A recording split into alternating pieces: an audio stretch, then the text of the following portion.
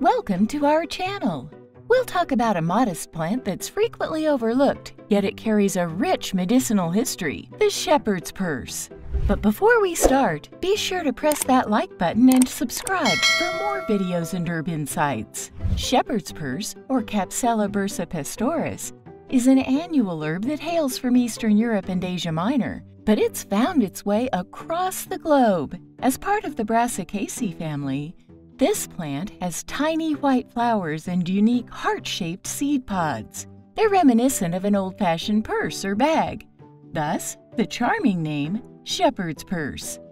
It's also known as blindweed, cocoa-wort, lady's purse, mother's heart, shepherd's heart, St. James weed, witch's pouch. Despite its humble appearance, this plant has been a cornerstone in traditional medicine for centuries, particularly in the realm of bleeding control and heart health, along with a variety of other uses. Shepherd's purse is a storied herb for controlling bleeding.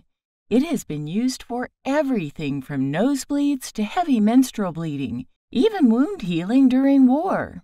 This herb also supports heart health.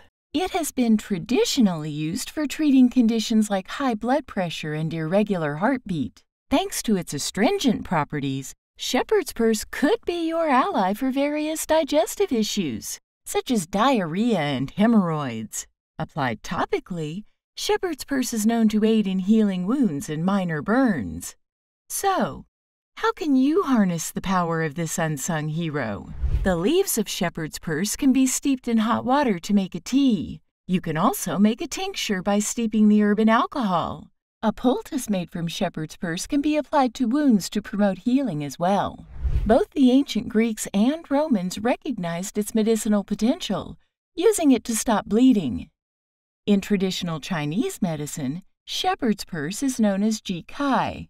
It's used there to control bleeding and address postpartum issues. Once it came to North America, it was used by the colonists and Native Americans for diarrhea, dysentery, stomach cramps, worms, and as a food plant. The seeds have a peppery taste and were added to foods as a spice. The seeds were also roasted and ground into a meal for baking a Native American bread called pinole. Colonists who let their cattle graze on shepherd's purse discovered that it gave their milk an off flavor. But chickens' eggs are fortified when the herb is given as forage. Midwives have used shepherd's purse for centuries to stimulate uterine contractions during active labor. Postpartum, it was used to aid in expelling the placenta and bringing the uterus back down to size, and to decrease the lochia in the weeks following.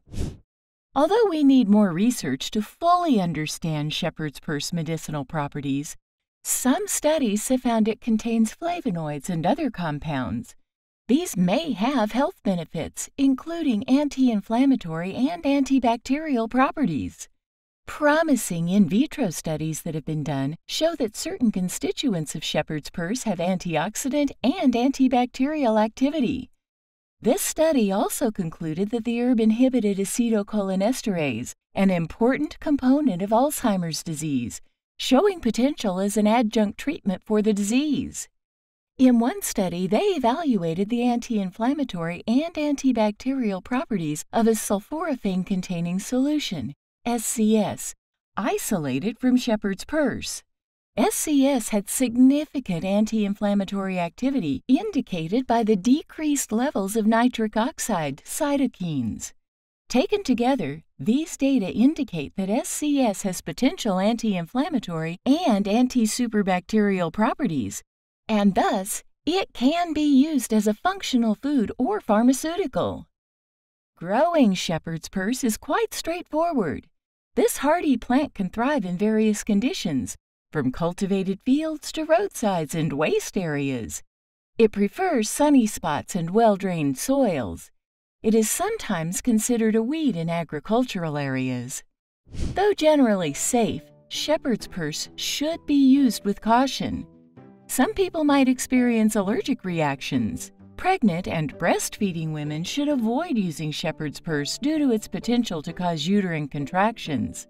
Shepherd's purse may interact with a variety of medications. If you're taking any of the following medications, Consult your healthcare provider before taking it. Blood thinners, thyroid medications, sedatives, or sleep medications.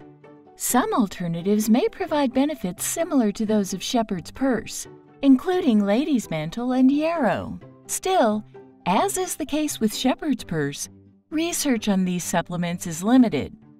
In conclusion, shepherd's purse has potent medicinal properties, aiding in bleeding control, heart health, and digestive issues. We need more scientific research to unlock its full potential, but the traditional uses of shepherd's purse provide us with an interesting window into the powerful world of herbal medicine.